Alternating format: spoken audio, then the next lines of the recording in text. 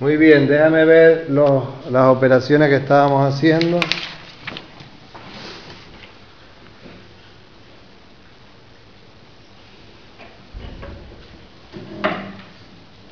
Y vamos a hacer la puesta en común. A ver, Blanca, dime cuánto daría la primera. Vete hablando alto. Yo digo que da 1 porque Verde, vamos a bajar un poquito, venga.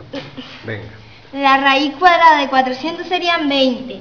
20 menos la raíz cuadrada de 100, que serían 10, serían 10. 10 al cuadrado serían 100. Ya tengo el 100 aquí. Me olvido del 100 y voy aquí. Y la raíz cuadrada de 81 serían 9. 9 más 99 más 90 serían 99. 100 menos 99, 1.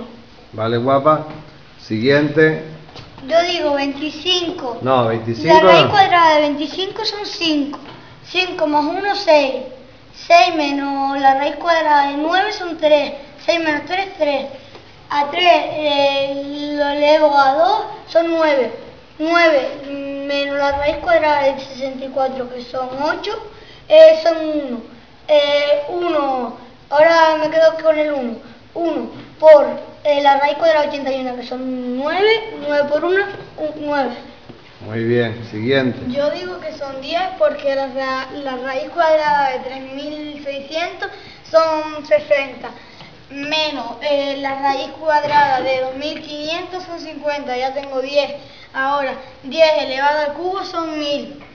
1000 dividido entre 5, 1000 dividido entre 5 son 200. 200 dividido entre 20. ¿Por qué 20? Porque 100 elevado al cuadrado. A ver, ¿cómo que 100 elevado al cuadrado?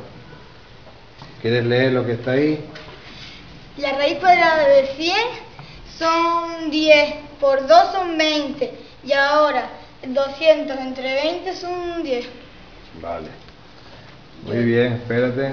Vamos.